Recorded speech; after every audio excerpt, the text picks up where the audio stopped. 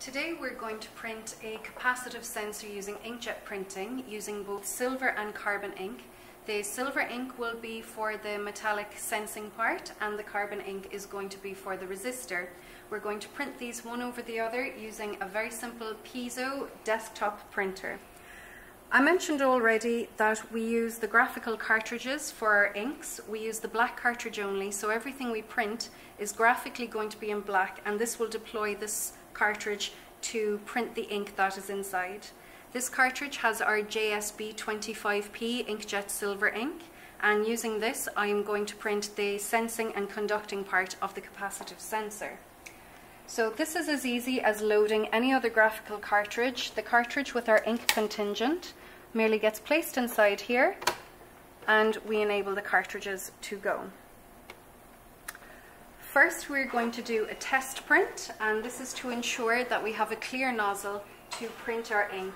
To do this we just use the standard printing options that come with the printer software. So we're going to choose our particular set of conditions. We use best photo and matte heavyweight paper, and we print in the grayscale only because, as I already mentioned, we don't deploy the cyan, magenta or yellow cartridges, just the black ink cartridge to print our ink. All of these settings are in place, so now we are going to do a nozzle check, again just using the printer's own software that comes with it. So I'm going to print a nozzle check, and you will be able to see here we expect to see a print like this one.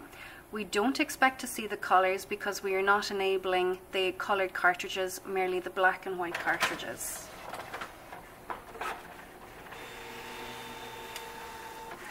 We can see from this print that our nozzle head is nice and clear. We got very clear lines and very clear letters and numbers. Therefore, we're ready to print our pattern. We're going to print on two different types of substrate. We're going to print on paper. This is an Epson glossy photo sheet that's compatible with our ink, and we're also going to print on Novell. This is a PET material that's modified on the surface with a mesoporous layer that wicks away the solvent of the ink. These two substrates, once printed, pretty much come out of the printer dry and already conducting, but we will do further processing on them afterwards. I'm being very careful about how I mount my paper. This is because once I print the silver and photonically cure it, I'm later going to print some carbon tracks over it, and I want these to register very well. So now that I have finished doing the nozzle test, I am going to go to my design.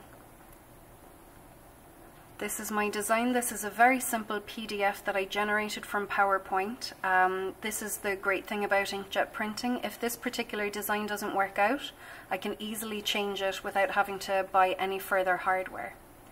So now let's print this. You just print it like you would any other print.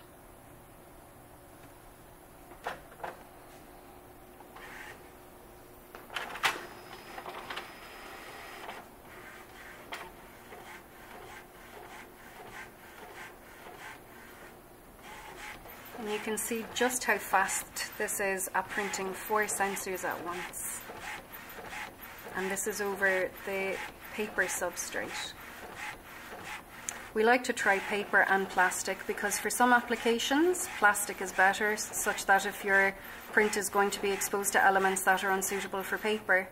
But if you want to do a cheaper print, then you also have the paper option.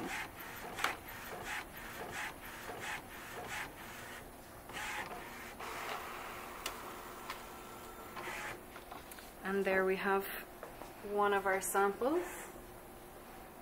I'm also going to print over the plastic Novell. Again, being careful how I mount this.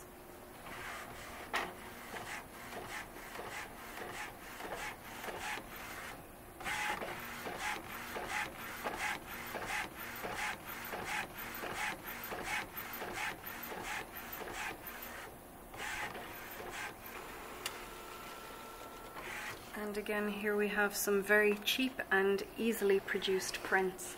Now, I mentioned that these are relatively conducting and dry when they come out of the printer.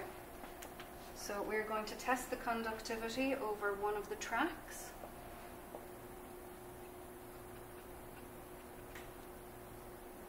And here we have a conductivity over this track of 16.1 ohms.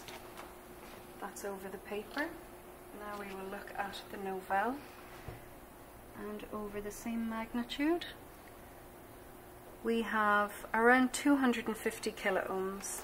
Now if you leave this to dry overnight, the conductivity will increase dramatically, but we're also going to photonically cure these prints to increase the conductivity even more. In fact, we can decrease the resistance by 3 orders of magnitude down to from kilo ohms to ohms,